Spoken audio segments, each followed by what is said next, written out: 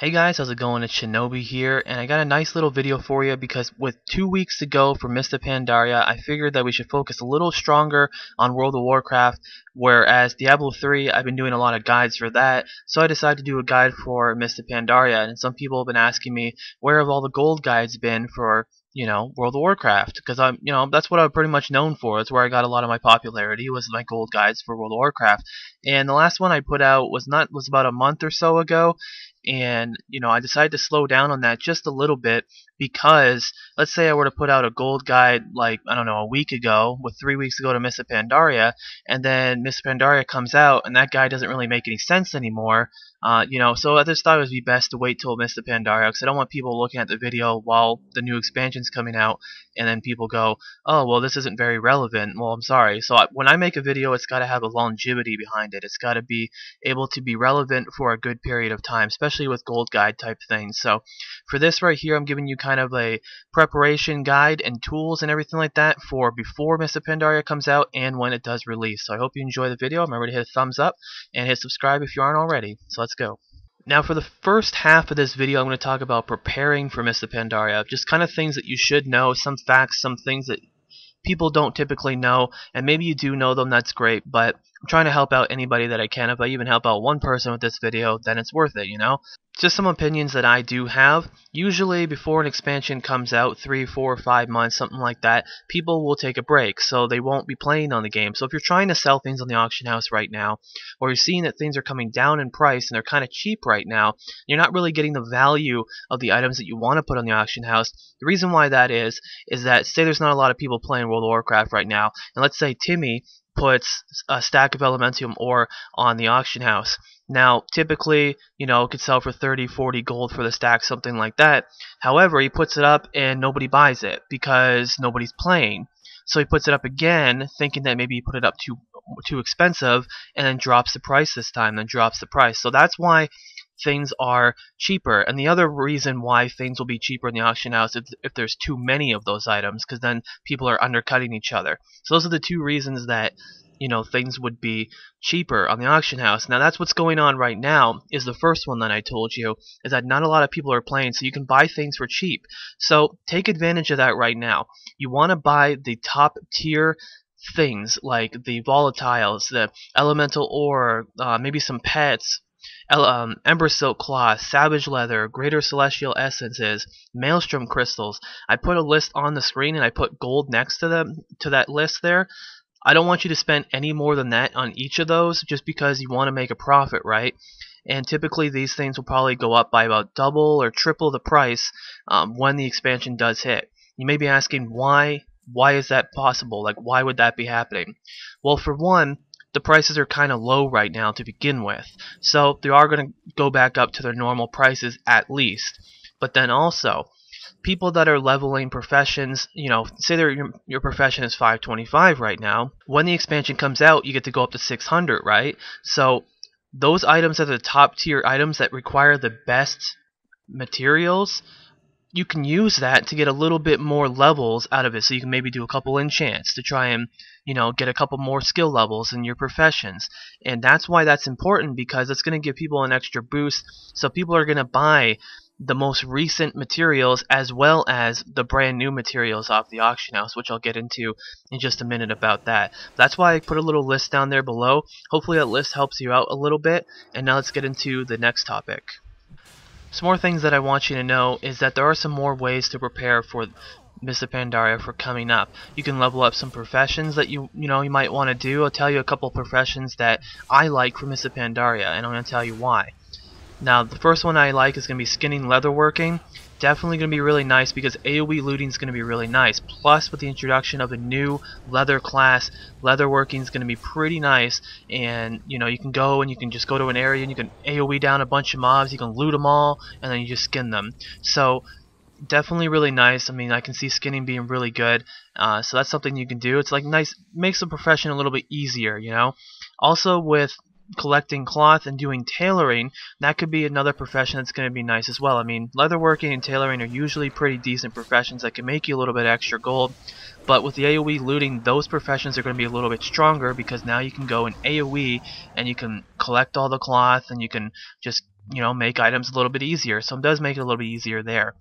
Also, making some gems and making some glyphs right now are going to be really, really important, because you may make some glyphs right now and you may say to me, Luke, why don't I just, make gems and glyphs and put them on the auction house right now, and then, people buy them beforehand because people are getting ready, right? Well, that's not totally true, because like I said earlier, a lot of players are going to be coming back on the expansion. So for you to maximize the amount of gold that you're going to make, you need to be selling those items in the first week of Mr. Pandaria. So make a bunch of glyphs, make a bunch of gems. For instance, let's get to this situation right now. You got Timmy, and he hasn't played for 3-4 months or something like that, so he doesn't know about 5.0.4. He comes back to Mr. Pandaria, installs the game, logs in, and looks, oh boy, all my talents are different now. Oh boy, all my glyphs are different now. I gotta go buy some glyphs. I need some glyphs so I can level up. There you go. So a lot of people are going to be like that, so you need to watch for that stuff and kind of like see things that are coming in the future. And the best people that make the most gold in these games are the people that can have a clear view on the future. So definitely very, very important. Make sure that you make some glyphs, make some gems, leatherworking and skinning is going to be nice, tailoring is going to be nice. So that's something you got to really think about. In this particular clip right here, you'll see that I am farming some frostweave cloth. And you may be asking yourself, ShiNoBi, why are you farming frostweave cloth? That's Wrath of the Lich King, right? That's kind of weird. Well, I want to tell you about a really great website. It's wow-professions.com. Maybe you've heard of it, maybe you haven't, but I've used this website for a long, long time, and it helps me realize and helps me know what things to gather for professions. When you're leveling profession, it tells you everything needed to level up profession, how much materials you're going to need, this, of that, of this, and that. And if you go and look at the website, especially for tailoring in this one situation, you can see that you need 1400 frostweave cloth and 1701 ember silk cloth. And those are the two biggest totals out of all the cloth that you need, because it's the biggest gap that you need to level up that profession. So that's something you can really think of, because people are going to need frostweave cloth like crazy, and that's why on my server, stacks sell for about 50 to 60 gold, and it's very easy to farm that stuff if you know the right places to go. In the background, I'm showing you an area that you can go to, and it works out really well in that area. I think they did nerf it. I don't think it's as strong as it was before, but if you are going to farm that area, it will help to have tailoring leveled up while doing this, because you can get the bonus, you find more cloth if that is the case, and also make sure you're in a level 25 guild. That'll help out as well. But that's a little tip I can give you as well. Check out that website if you've never checked it out before. You can find out how to level professions, and you can see which materials are needed the most, so you can farm them the most before the expansion, because that's what people are going to need the most when they're leveling their professions. Also, I do want to add that Inscriptions is going to look pretty nice, because there's going to be a new shoulder enchant, which is going to be something you can look forward to, something you can sell in the auction house. Definitely going to be really popular. So if you are leveling Inscription during Mr. Pandaria, try and make a bunch of those enchants for the shoulders and sell those on the auction house as quick as possible, because if you can do that, then you're going to make a good profit. Same thing goes for tailoring. Try and make the new bags as quick as possible and put those on the auction house if you are going to be leveling professions, which that is the next thing I want to get into. Now, you have a big choice to make when Mr. Pandaria comes out. The big million gold question. And that is, are you going to be making gold, or are you going to be leveling professions, or are you going to be doing both? Now, if you're doing both, you're going to make less gold, you're going to level professions slower. If you're just leveling professions, you're going to level them quick. If you're just getting a bunch of gold, then you're going to make a bunch of gold. For me, the choice is easy. I always pick making gold. Now, Mr. Pandaria is going to come out on a Tuesday. So that means that Tuesday, Wednesday, and Thursday are typically the best days for the auction house for you to get the max amount of gold from items when you sell it on the auction house. The weekend, the prices shoot down by a lot because a lot more people are playing, so there's a lot more undercutting going on. So, with that said, you need to be on top of that. If you want to make gold, then when you're going around and collecting, maybe you're using skinning and leatherworking, and you're going through Mr. Pandaria. Okay, that's great. Do a bunch of skinning, get a bunch of skins, throw them up on the auction house. If you're doing instances, make sure you get a bunch of cloth and throw it up on the auction house. I realized that there was a lot of mob when I was doing quests and stuff. There was a lot of mobs that were either skinning or humanoids, and you could get a lot of skins and you could get a lot of cloth. So if you want to do maybe tailoring and skinning to do questing and go through Mr. Pandaria, then that's going to help out a lot too. So selling those materials is going to be very important. Maybe you're doing enchanting as well. If you're doing dungeons and you're disenchanting stuff too, you can fill out in the auction house. So that's just more materials that are great to throw on the auction house instead of using them to level up your professions. What I like to do is I like to collect the most amount of materials as I can, and on Tuesday I'll put a bunch on the auction house. Wednesday I'll put a bunch on the auction house. Thursday I'll put a bunch on the auction house, and then on all that gold that I made, I'll usually spend about half of that gold rebuying that stuff on the weekend when it drops down in price by a lot, and then level up my professions. So that's a good trick that you can do, and it really works really nicely for me. So that's a big tip that I can give you, and hopefully that does help you out.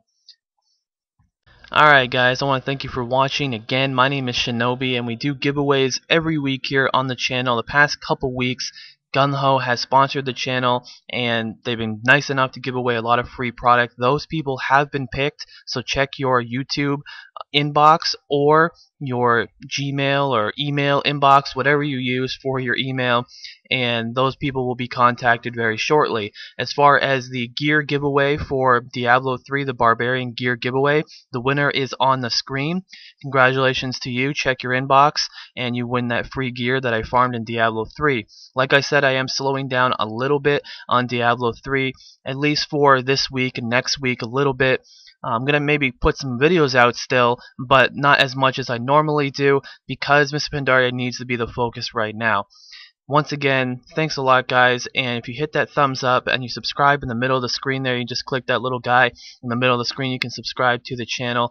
That helps me out a lot, trying to reach out to more players. That's what it's all about here, is reaching out to more players and sharing my feedback with them, making them even a little bit better at the games, and it's all worth it, But for this week, I want to do a contest because I'm kind of running out of product now. I think I'm going to go purchase some Mr. Pandaria type stuff, maybe some more Diablo stuff. I still do have one Diablo 3 poster left. As far as doing a Gung-Ho giveaway this week, because they just did those two big giveaways, they said to me that we'll let you know when we're going to do another giveaway for Gung-Ho. So just watch the channel and you can win that stuff. But they did say that for this week only, they're going to put a 50% discount and free shipping to any of my subscribers that click the link below and purchase some Gung-Ho. Now, if you don't know what Gung-Ho is, they're energy shots that are used for gamers for giving them better focus and more energy. I'm going to be using it with my crazy level 90, 85 to 90 extravaganza. I don't want to be crashing, I don't want to have jitters or anything like that, or taking soda or any energy drinks. You're just going to crash if you do that stuff. So that's why I take Gung-Ho all the time, and that's why it's going to be really key for me to staying awake and being alert and having fun playing the games. So if you want to win a giveaway for this week, guys, all you have to do is hit a comment down below, hit like. You can win yourself my last Diablo 3 poster. I'll sign it for you. I'll do whatever you want. I just want to give it away finally. And then next week, I'm going to try and find some new prizes and everything like that. And if you do want to donate some prizes to the show as well, just contact me through YouTube, or you can also donate to my PayPal. That information is found on my main page. Pretty simple, not something you have to do, but it's an option for people out there that are curious about that, because I have been people asking me about that. Well, this has been a pretty long intro. Thanks for watching, and I do appreciate it. Until next time.